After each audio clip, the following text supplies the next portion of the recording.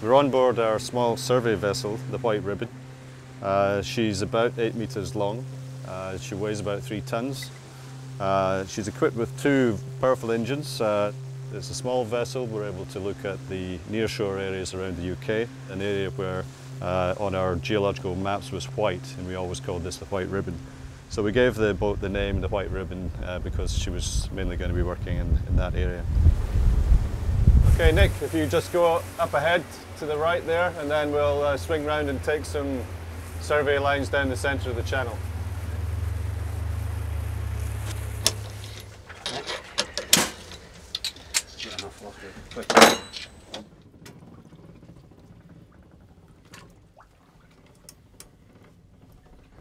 What we have here is a multi-beam echo sounder.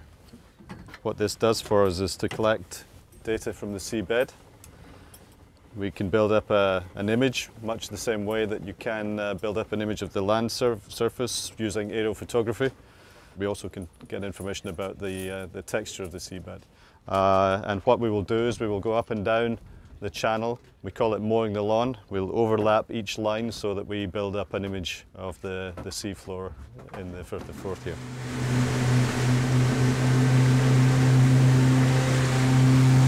The advantage of having a vessel like this to us is that it's very flexible. We can take her out to sea at relatively short notice. It doesn't take as much time to deploy her. And we also, during the winter months, we're hoping to be able to use her in the Scottish lochs and the lakes in England, so that we're working all the year round acquiring geological information.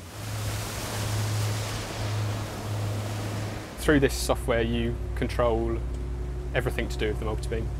So what we're seeing here is a waterfall display which directly shows what's beneath us. As we head in towards shore, into the shallow water, you'll see the colours change from the bluey purple that we're seeing around here, and it will gradually get into lighter yellows, and as we get really close to shore it will go into reds, as you see in there.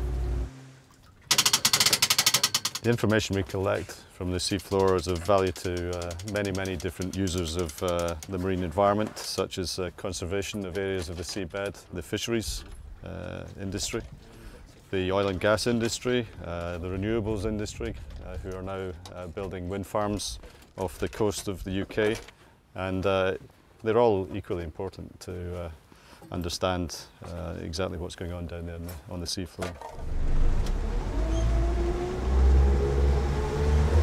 Since we've acquired the system, we've had a lot of interest from organisations such as the Scottish Environment Protection Agency. We're also working with universities who are interested in better understanding of climate change, which you can get from getting the multi-beam data from the seafloor supplemented by core information. She's quite unique, really. There aren't very many survey vessels in the UK like this that has the array of equipment that we're able to deploy. It's very important for us to build up our knowledge of the seabed. It's very important that we do that by collaborating with other marine organisations and industry to make sure that we derive maximum benefit from the kind of environmental data that we're able to collect using a facility like the White Ribbon.